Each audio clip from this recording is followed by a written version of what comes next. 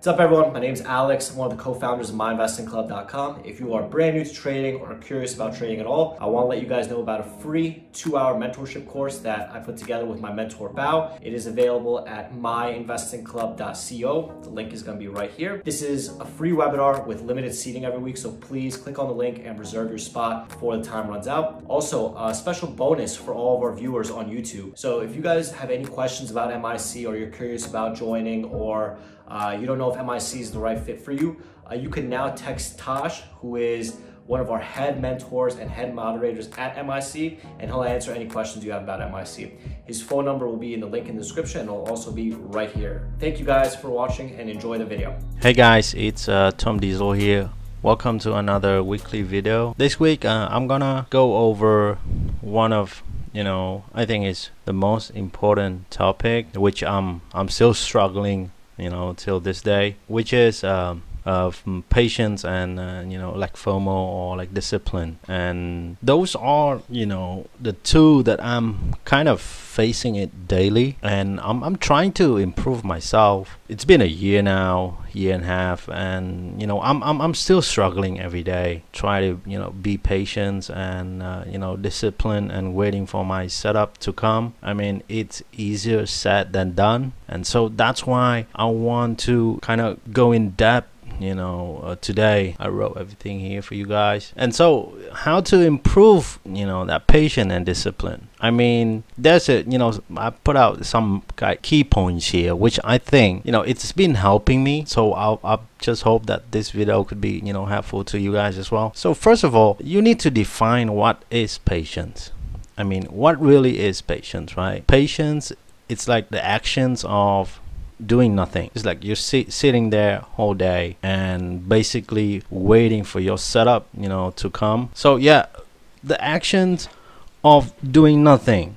I mean, you just sit there waiting for a play, or like waiting for the right setup to show. Is like waiting for stocks to come to you. It's like fishing, basically. But that requires some skill as well. Like you just sit there and basically doing nothing. That's quite hard sometimes when you see people posting P&L, posting trades, see all those money flowing in and out. And that's, I think, one of the most difficult thing to do, by sitting there in front of your screens and just doing nothing. And so what are the ways to kind of improve that? Is that you have to train yourself. It's like just athlete training. It's like if you want to do something like good, you kind of have to train it yourself, right?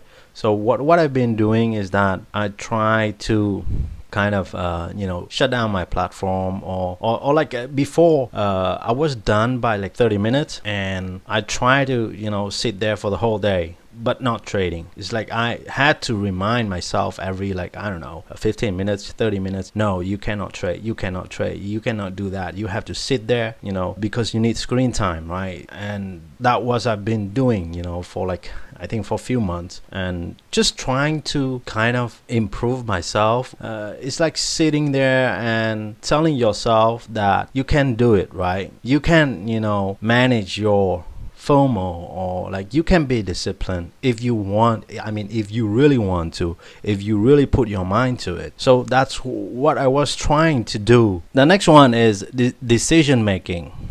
I mean, and so what makes you pull the trigger? You have your playbook, you have your products. What makes me pull the trigger is when all those checklists confirm, right? So everything is in here, like all the data that I think it's good, or like I track my data back, and it has been working for me. And so once all the checklist or criterias fit into that playbook on my edge, and that's where I'm gonna pull the trigger based on the price action as well.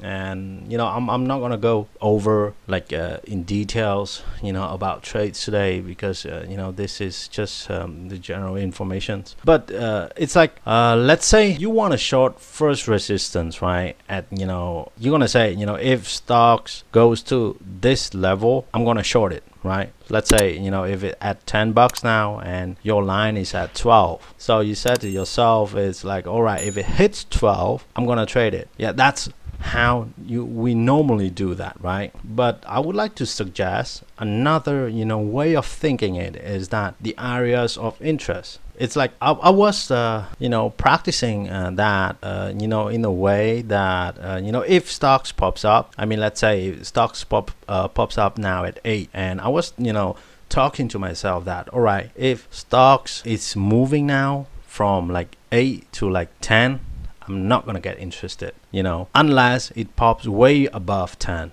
So now the areas of interest, for me, it's above 10, and stock is currently moving at 8, so whenever stock is between the range 8 to 10, I'm not gonna bother. I'm not gonna even look at that anymore. There's a different way how to approach it, how to gather all those information to make the right decision, and that's, I think it's pretty important, and what makes you pull the trigger, and for me, pulling the trigger, I need to have all those information that's in my book. And yes, guys, so I think that's it for today, and I hope you enjoyed the video, and we'll look forward to the next one. All right, later, guys. Peace. Thank you so much for watching our video. If you want to see more of our videos, please subscribe to our YouTube channel by clicking the button here. We do our best to post a new video every single day. If you have any questions about MIC or any general trading questions, please text Tosh using the number here. Also, stay up to date by watching some of our most recent videos right over here.